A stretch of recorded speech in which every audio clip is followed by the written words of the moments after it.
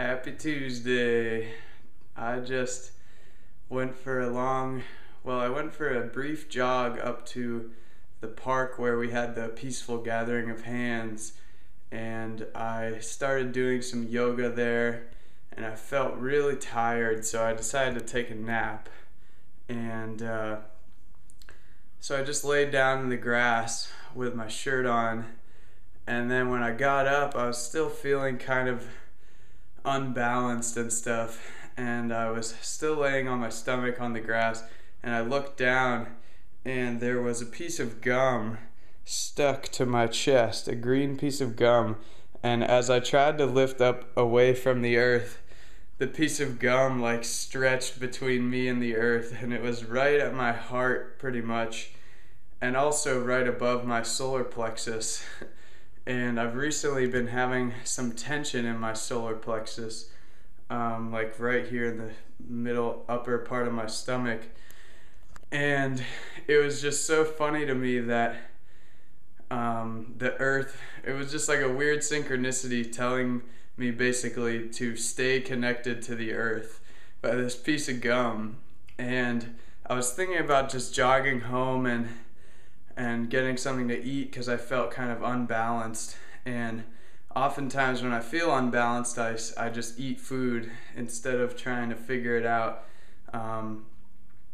But anyway, I decided to do some yoga in the park barefoot, and it just completely balanced me out and completely got rid of all the tension in my chest, and it was just the perfect solution to the weird feelings that I was having. And so the title of this video is Our Natural State of Wholeness, because I believe that our most basic state is one of peace and balance and wholeness, and our whole society is playing this crazy game trying to convince us to get more and more and more stuff and cover up this, but we already have happiness and peace if we just kind of rest into it and relax into it. And that's what yoga, the word yoga means union.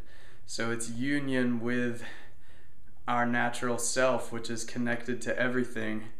And if we just practice yoga with a wonderful yoga mat, I highly recommend getting a yoga mat if you don't. I mean, I just did it in the grass, but I like to do it inside too. But yoga allows me to just connect with what I already have, and the word vinyasa, which is this style of yoga that I usually do, it literally means, vinyasa means to remove obstacles or to flow. So we're naturally peaceful people, we just have all these obstacles and layers of crap on top of it, and if we peel back those layers, then it's just incredible amounts of peace and joy and all these other things. There's also a quote that says, happiness isn't attaining what you don't have, it's being grateful for what you already have. And that's why I try to practice gratitude for all the things I have, just constantly saying, I'm thankful for my healthy feet, I'm thankful for my healthy legs, I'm thankful for my healthy spine, because I've had all these injuries, and we often forget how blessed and gifted we are all the time. It's just a matter of where we park our awareness. And back to eating, my next video is going to be all about this book, The Yoga of Eating by Charles Eisenstein. It is such an amazing, revolutionary, paradigm-shattering book, all about how we can use eating to come into this natural state of wholeness. And it's just so beautiful. So I highly recommend yoga. And back to the society telling us to get more stuff, I am a huge advocate for not buying really anything except food and shelter, or very basic things, and books.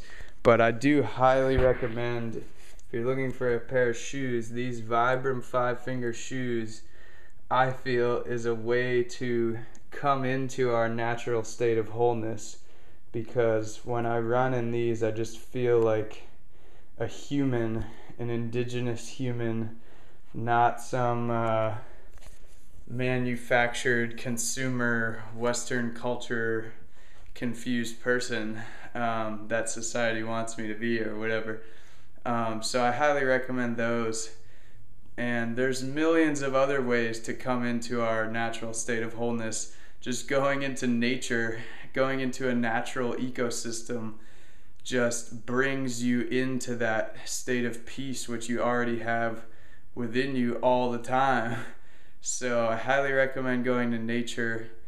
It's just all about dissolving the boundaries, removing the obstacles, and being grateful for what we already have, our natural state of wholeness and fullness. Because as Modest Yahoo says, I'll post a link to King Without a Crown. It's an amazing video. Peace and love and happiness and scoobly doobly doo. Don't take life too seriously.